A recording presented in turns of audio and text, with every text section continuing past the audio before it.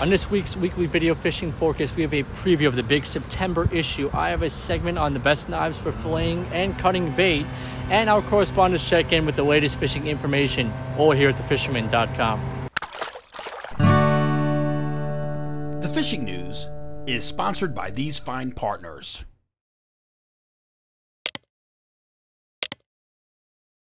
Today is Thursday, September 1st, and the monthly September Glossy magazine is out now. Those speedsters will be arriving any day now, and Connor McElode has a great read on how to target these little tuna.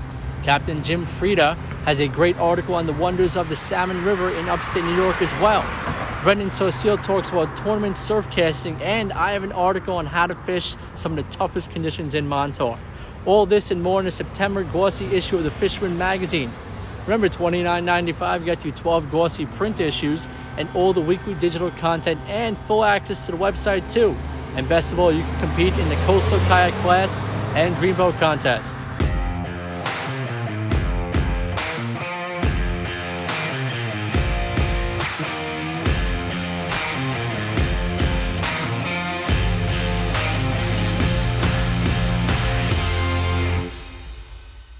It's crazy how fast this summer has gone, but the good news is as the autumn approaches and the temperatures lower with the sun, the fall run will begin. Capital Fishing Tackle has been located in New York City since 1897, but its roots go back to 1895 in Germany, sharpening surgical tools. Now the store has a new location right here in Freeport, which we are reporting from for this forecast. The shop is known for a wide selection of salt and freshwater tackle, along with knowledgeable staff who can help with all fishing-related questions. Hey guys, I'm Eric from Capital Fishing Tackle. Welcome to our new store in Freeport. We specialize here in anything from inshore fishing anywhere to offshore fishing. We stock all sorts of slow pitch jigs, all different types of rods and reels. We have a huge inventory. We have a super dialed in staff, and we have a super dialed in inventory for all the local fishing that you can do here and up and down the East Coast. We specialize in inshore and offshore rigging. If you need new wind-ons put on, that's what we do. We can do great hollow core splicing for you as well. We're open 7 days a week. We're open wee hours in the morning too for anybody that wants to get out early. And we look forward to seeing you guys soon. We are the Fish Bites Nation, and this is your invitation.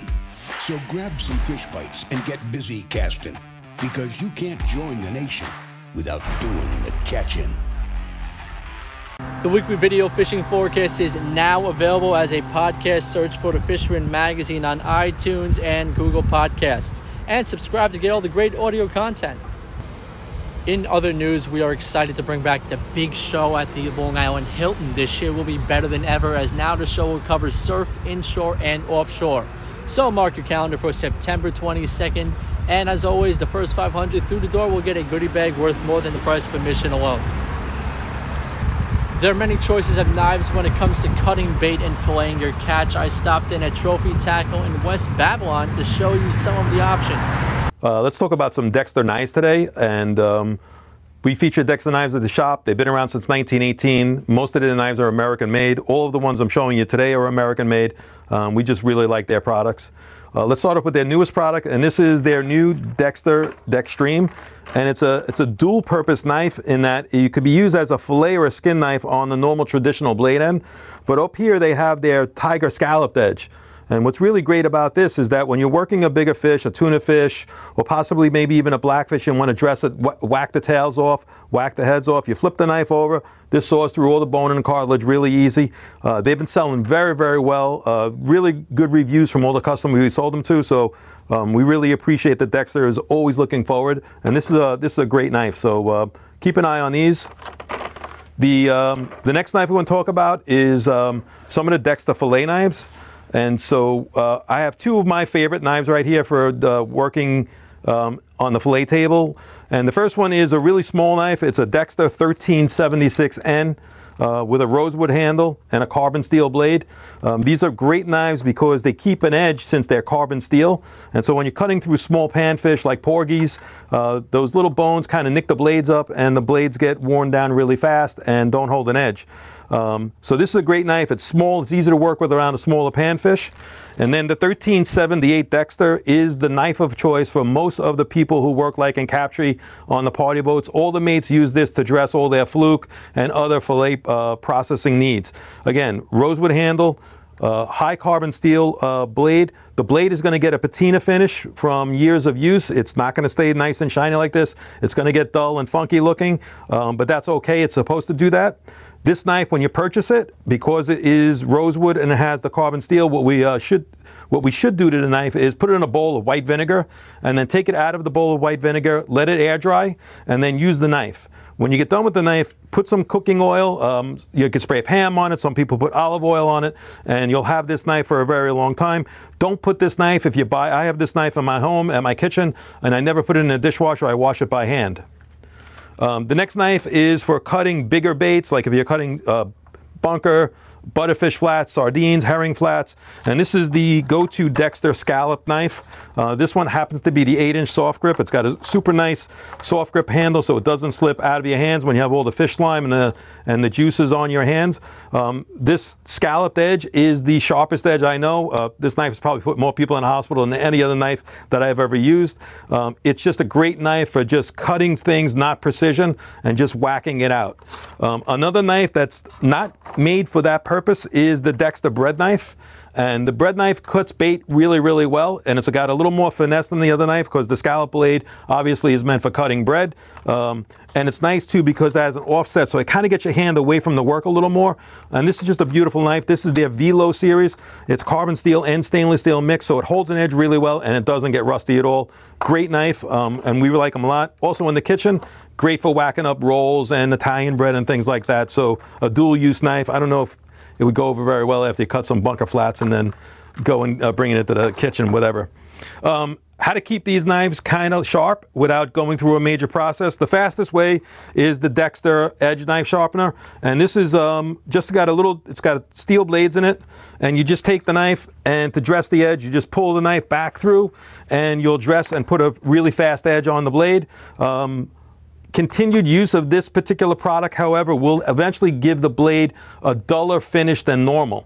So this is good only to use periodically if you got to whack something up really quick and you want to get a quick edge on the knife. This is a great tool for that.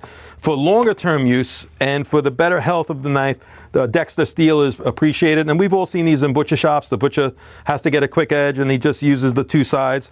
And you know, he takes the knife and goes on both sides and puts a quick edge on it. And so this is a diamond sharpening steel, again, made by Dexter. Obviously, it's more pricey than this tool, but this is a long-term investment. You buy it once, you have it for the rest of your life. So again, Dexter knives, made in the USA, great products, and we recommend them highly. Now let's go around the map and I'll tell you what I've been hearing about the fishing in the area. To the west, a super hot bluefin bite is developing in the Rockaways. So far, fish up to 167 pounds actually have been landed. Fluke action at the reefs was very good also. Plenty of shorts and enough keepers to make anglers happy. The reefs are also holding a good amount of scup and bluefish too. In the bay, fluking is holding up as well in the western bays, but the keepers, you have to head to the reef for them. Along the central south shore, anglers have found a good amount of fluke, sea bass, and porgies and bluefish throughout the week, and some weakfish are popping up in the Great South Bay as well. Blowfish and weakfish are making an appearance in the Great South Bay in large numbers to boot. While back out at Mauritius, anglers have found a pick of blowfish in the bay also. But the porgies are in the keeper size class around Yinwit too. Shinnecock Island is seeing some similar porgy action near the jetty. In Montauk, fluke up to 11 pounds hit the deck, but overall the bite in the last week with the flatties has tailed off a bit. Bottom fishing for porgies and sea bass on the rocky bottom between the Point and Block Island was solid again. Offshore, I did hear of some good catches on yellow and bluefin tuna, and the fish are moving back and forth between 15 and the 60-mile range, which makes them a little tough to pinpoint. On the North Shore, the excellent blue fishing continued from the city out to the east by Orient Point. Once you find the fish, you can stay on them pretty much most of the day. Fluking was also pretty solid along the north shore of the island, but many of the fish continue to be shorts. I got out in Mauritius fluking as well, and while the bite was not hot, I was able to catch this interesting double-sided fluke. Who's caught something like this before? Leave a comment in the section below. If you missed it, the WICC $25,000 Bluefish Tournament's results are in. John Markopoulos had the winning gator weighed in at Jack's Bait and Tackle on City Island, and it tipped the scales at 16.32 pounds. These results will be made final in a few weeks. News 12 meteorologist Rich Van Ohlen has been hitting the fluke pretty good to the west, and he's also got the holiday weekend report for us. Rich. Hey, thanks, Matt. Let's check that weekend forecast. You can always check your favorite apps, weather sites, weather tools, whatever you got. There's a general heads-up, general overview on the upcoming holiday weekend, too. So let's check the water temps. A lot of 70s still out there, very warm water. Even some spots in the Sound close to 80. Wave height Saturday looks pretty good. I don't see a lot of issues here. Unlike last weekend, we had the new moon. We had that leftover roll coming in. So I think not as sloppy in the ocean, should be better. A general 2 to 4. The winds will be generally from the south, southeast, or maybe southwest going into Sunday. Weekend looks okay. Holiday weekend should be great.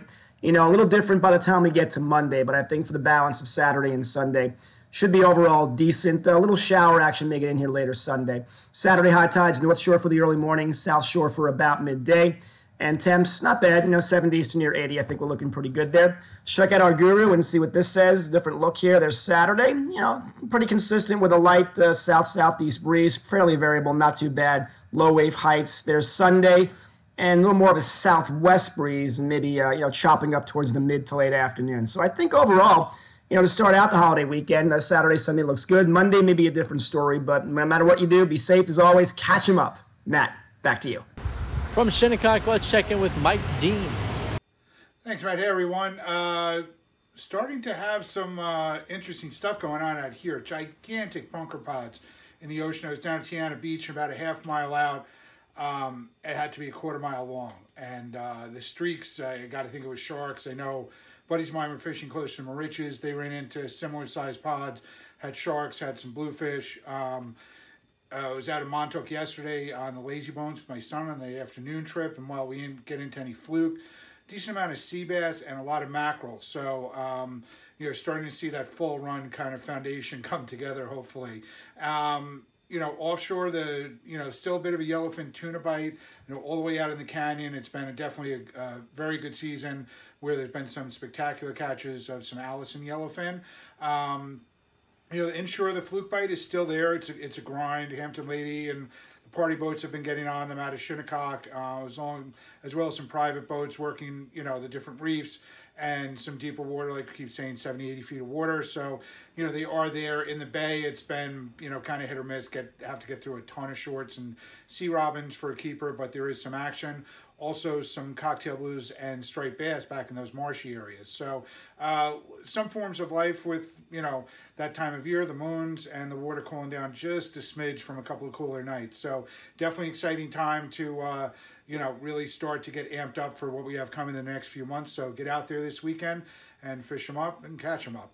All right, thanks. Back to you, Matt. From Northport, we have Mark McGowan from Cal Harbor Bait and Tackle.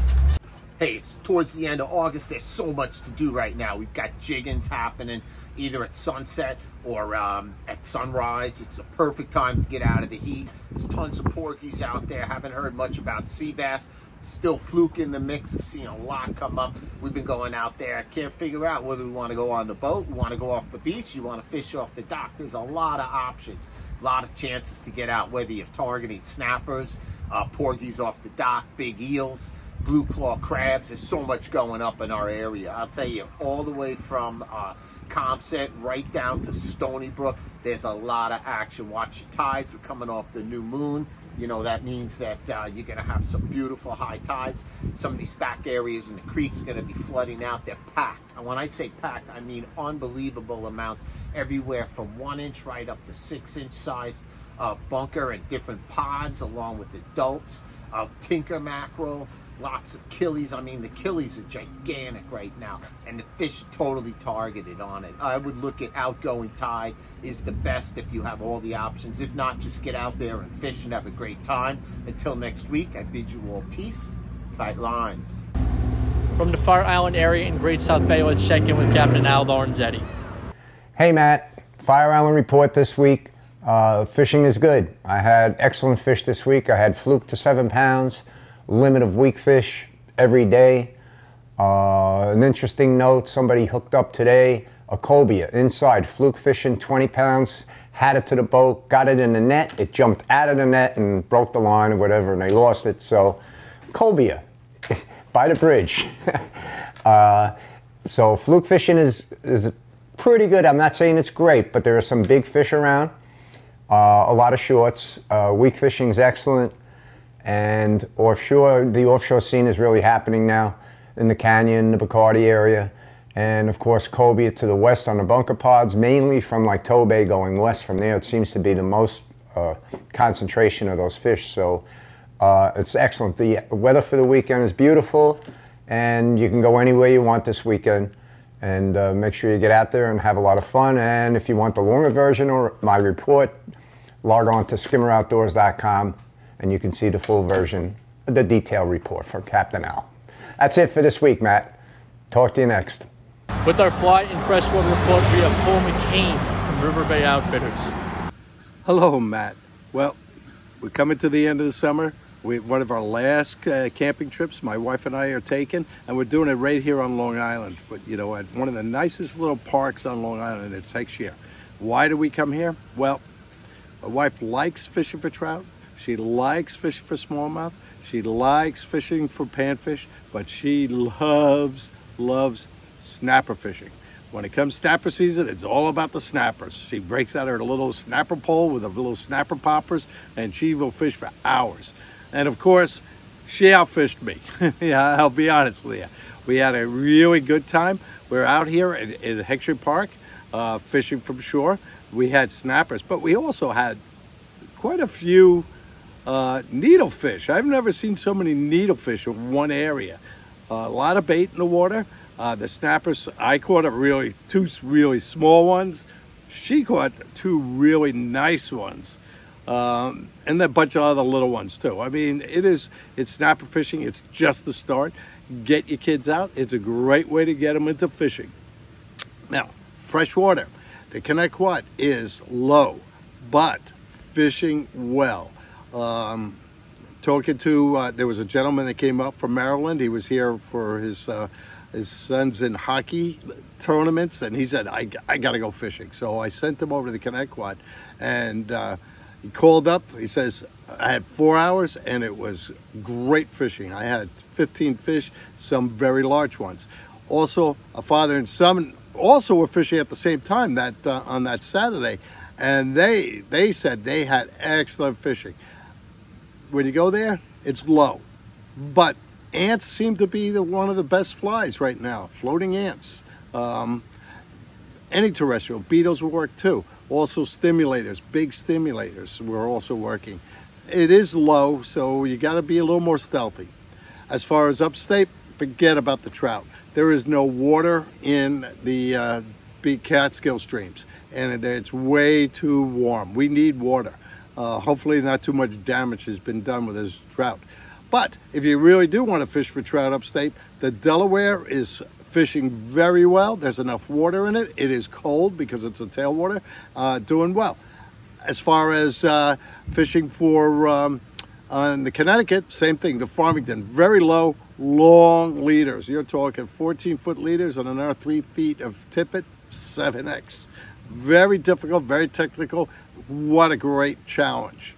As far as saltwater goes, well, once again, my wife and I decided to go out, and we did all right. We caught some, we didn't catch, it was too windy for bluefish. I mean, we saw some, but just to do the cast, it was just tough. So we decided fluke fishing, and we had a tremendous amount of fluke. And there again, we really don't keep any of them. If one was, maybe we might keep one, but most, so they're all throwbacks. We're non-keepers because we don't keep them. But so this is the fall. I'm expecting hopefully great things. I hope to get out this week, and until next week, tight lines. From Jamaica Bay, Chris Landry is back. Chris. Thanks, Matt. As the cobia bite slows down, boats are now going for bluefin tuna. The bite is not as good as it was last year. It's very difficult, and I like watching paint dry. Put out some bunkers and wait. I was out several times this week. On Monday, there must have been 50 or 60 boats out there. I only heard of 2 boats hooking up. Rockfish Charters, which has been really slaying the bluefin. DJ Arion. This weekend, Sean Lowe. Also went out with Margarita, Karen Ann Charters. Still hoping to get on one. but it has been slow and not as good as last year. And remember, they have to be below 72 inches. Coast Guard is out there. They are popping people, so watch out. Keep it legal. In other fishing news, there are still striped bass schoolies around Jamaica Bay, as well as a lot of bluefish, a lot of peanut bunker everywhere, a lot of bait. Up in the harbor, you can still catch slot-sized bass, and even there was one 46-pounder caught the other day. So go up to New York Harbor if you want to get on some bass, some bluefin tuna out there beyond Rockaway Reef. The sharks aren't nearly as bad as they were 3 or 4 weeks ago. So get out there, get tight. Thank you, and back to you, Matt. Let's check in with Max Finch from the Connecticut side of the Western Sound. This past week, we've seen a lot of good snapper action in our back bays, our harbors, and shallow around the islands. This is always good family fun. You know, spearing on a snapper hook with a bobber, and then guys using like little cast masters, and then your traditional snapper popper. The striped bass fishing actually had an uptick this past week during the bluefish tournament. We actually saw a lot of nice quality bass taken. Places like 11B and 28 on the chunk at night and in the early morning. I know there's been a lot of peanut bunker and small like butterfish and spearing out there too. And on the outgoing at 11B, we've seen a lot of good topwater bites. So this is a perfect time of year for guys with the fly rod to get on the fish. Locally around the islands, the bass bite is, really good in the morning, and then it really tapers off past like 7:30 with this heat. But we should see this progressively getting better moving towards the fall. Though fluke fishing still remains slow, people are pounding areas, they're not reporting a good bite. You really got to work hard, so you can try shallow or deep this time of year. Trying live snappers is a really good way to try to find a good quality fluke. Behind like can 26, 24, and then now this time of year along our beaches with all the small bait. Black sea bass still are persistent on our deep water wrecks, so really get on those diamond jigs, butterfly jigs, and then high-low with like squid or clams. Porgy fishing still lights out, so it's always good fun. Clam chum, a lot of bait. Get on top of shallow water reef, deep water reef, wrecks, rock piles. There's plenty of porgies to be caught. Thanks and good luck. Lastly, we check in with Captain Ben Gilmore from Marina Pez Vela down in Costa Rica. Hello guys, and welcome here to the Marina Pez Vela in Costa Rica. Hope you're all doing well. We got some good fishing to report down here. The yellowfin tuna bite has been wide open for this last couple of weeks. We had some really nice yellowfins in the 30 to 50 pound range in the main. My buddies aboard the boat Swordfish caught one about 130 pound just the other day. Some really nice grade yellowfin tuna out there right now. We got some mahi-mahi running. Most of them are in the smaller kind of 8 to 15 pound range, with a few fish up to 40 pounds as well. There's been blue marlin, sailfish, and closest to shore, roosterfish, snapper, mackerel, and jacks. Fishing's always good down here in Costa Rica, guys. Get those tickets booked and hope to see you down here soon. Check out this video's description on YouTube for all the related links and index for specific reports. Please support our correspondents by visiting their websites and social media pages. Enjoy the holiday weekend, and we will see you right here next week at thefisherman.com.